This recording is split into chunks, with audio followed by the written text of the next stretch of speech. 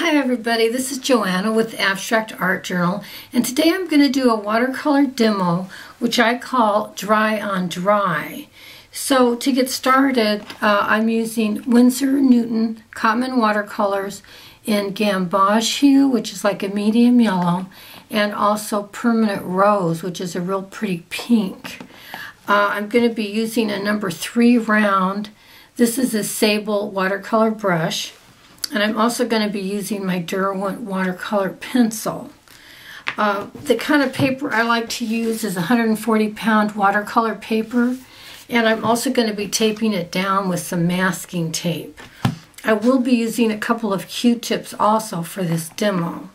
So I like to paint small because I like to frame a lot of my work and hang it on the walls, and I use 8x10 mats. So I did a small drawing of a vase with some flowers, but just kind of circles where you want your flowers to go. So let's go ahead and tape that down. I like to tape down the paper. You get a nice line in case you want to put a light wash for the background. The other reason is that you can tilt your board with your paper. You know, in case we decide to add water or something, then the paint will flow. So you just go ahead and tape it down. I like to just tape it down. And then you get a nice line, you know, like I say, if you're using a, if you're going to be putting a background color on it, then you have a nice line around your painting. So we'll go ahead and put some paint into the trays. Watercolor dries lighter than what it is, so you want to make sure you have plenty of paint. If it's too light, you can always add paint. When it dries, if you still find it's too light, you can go ahead and paint over it, and then you get, you know, like a little more dimension to it. I personally like to have everything done at once. I want to like paint it and have it be done. I also like to use this kind of a brush with this tip.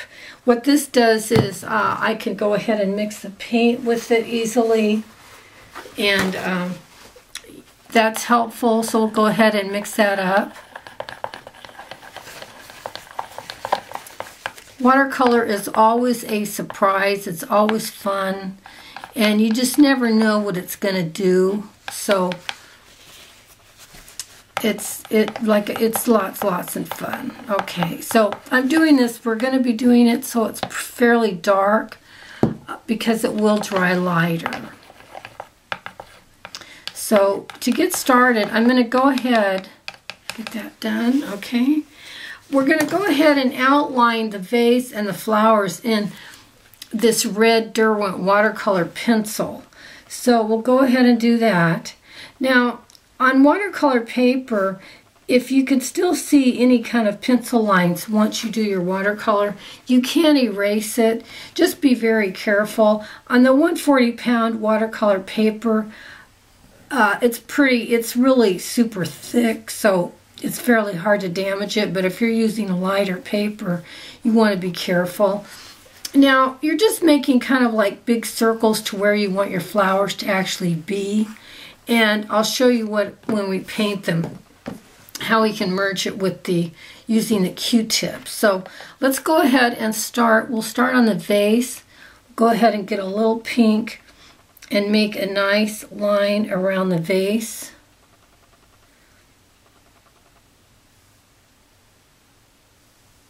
Yeah, there we go. Get a nice little shadow area on it. The number 3 brush is nice and thin if you're doing like, you want to do kind of detail work. Okay, we'll get that going. And then let's go ahead and at least circle the flowers. And I'll show you how we can we merge them kind of with with the Q-tips. But for right now, we'll just go ahead and get these going. And get like a nice color on them.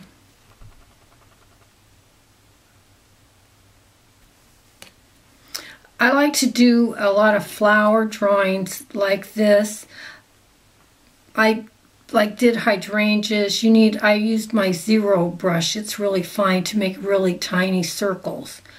So you've got your circles going, and then I want to go ahead and add some yellow into the vase and also into the flower. So we'll go ahead and add some yellow into the vase and also into the flowers so we can make the flowers orange. Now the paint is wet, so you are going to get a nice little effect going like that. So we can add a little bit of water to the dry paper, especially to the vase area. That is going to blend nicely, okay? And then what we'll do is we'll go ahead and take the Q-tip, dip it a little bit into the pink, and kind of go around the edges and make the edges.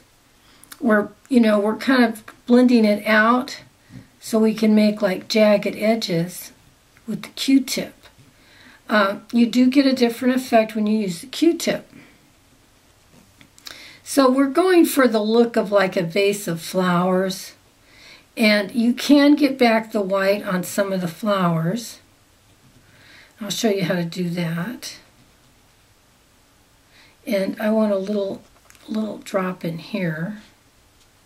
Okay, so there we've got like our flowers. Now I want to clean up maybe an area.